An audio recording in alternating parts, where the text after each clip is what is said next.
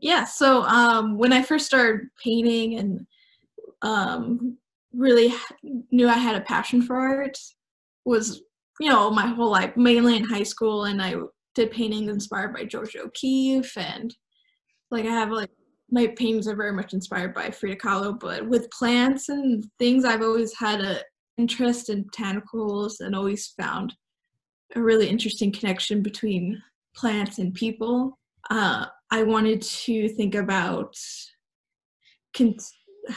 what am I going to be making as an artist, that's going to show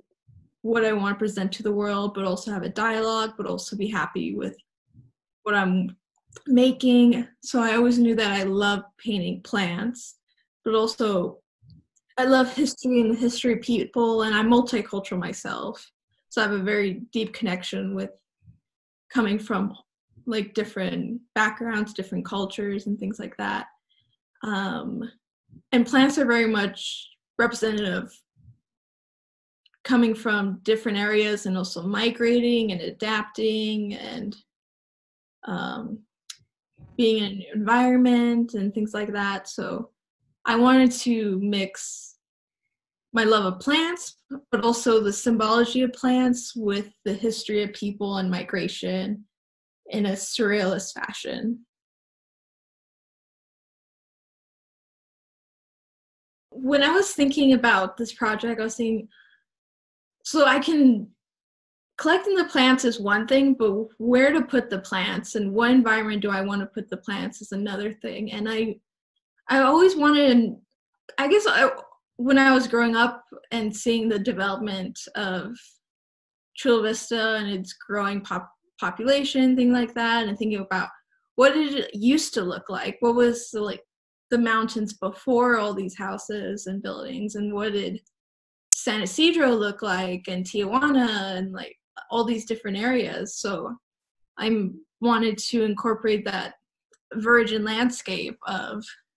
the South Bay, and including landmarks that people can recognize. So, San Miguel Mountain, all the way to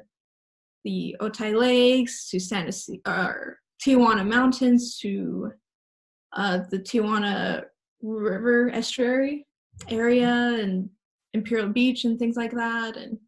incorporating landscapes that we've been exposed to living in Chula Vista, and make sure it's recognizable to people, and including the plants in that environment as well, because the plants are very much just people, I think, and making sure to pay homage, but also acknowledge a lot of cultures that have contributed to our modern community. And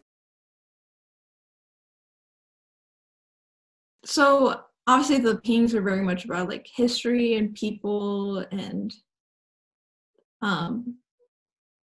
the mixing of different cultures throughout time and things like that, but also in a contemporary sense of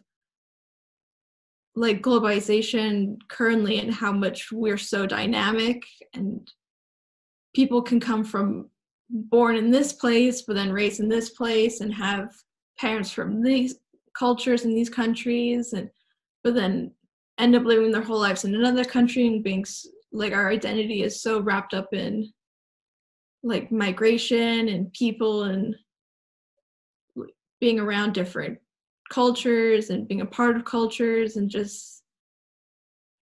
being aware of our differences but also celebrating that.